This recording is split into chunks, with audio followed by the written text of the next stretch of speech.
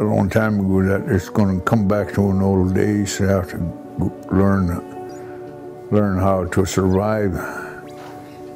So building a fish wheel is part of the survival. Only reason I'm doing it.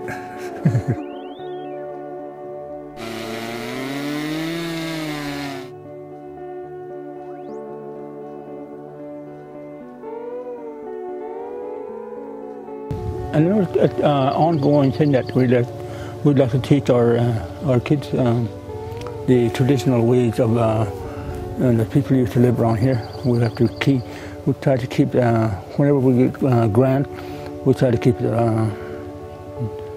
teach the kids the traditional way that the people used to live here, what they used to do, how they used to live, and fish wheel building is one that the people around here used all through these years.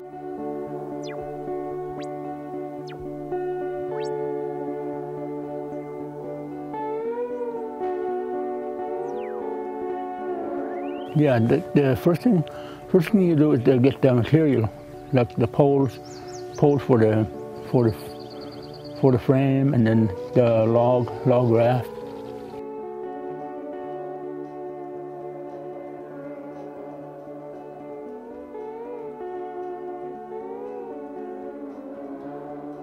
And the material to build a raft on, and then put the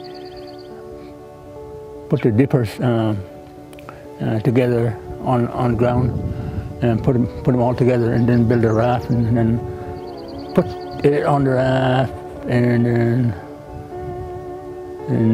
get started. It's easier. I mean, you don't have to get an equipment to push the raft. And if we build it in the water, you don't have to have a heavy equipment to move it.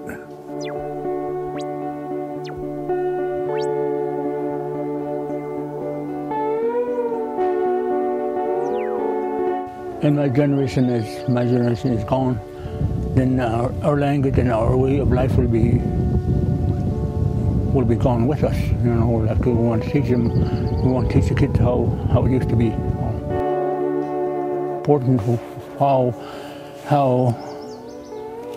where they come from, the identity, I guess, for them to learn how their ancestors and how they used to live, how they got about to being who they are. And I don't know, they should learn how to survive in this, in case something happens in this world, unstable world.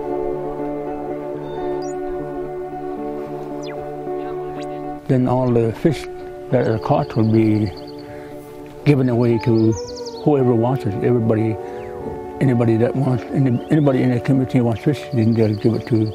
It keeps people together, friendly to each other.